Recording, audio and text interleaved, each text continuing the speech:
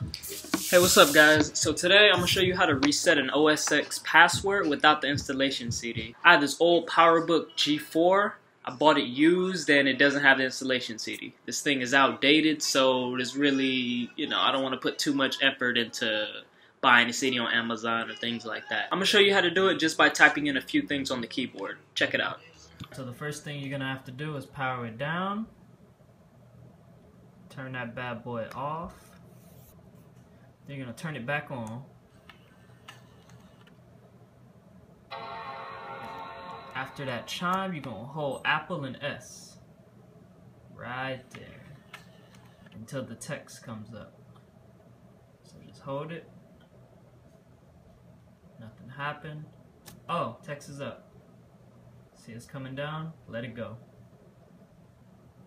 See that where it says root and then hashtag? You're going to enter this exactly.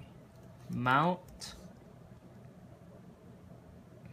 space dash UW dash slash.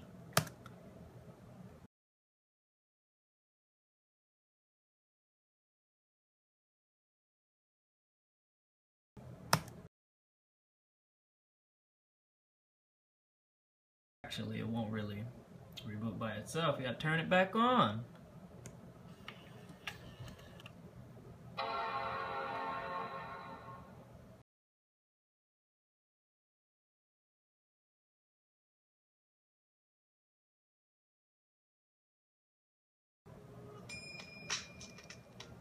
Alright, check it out. Look, I'm already back. See that? It got the original screen going for it.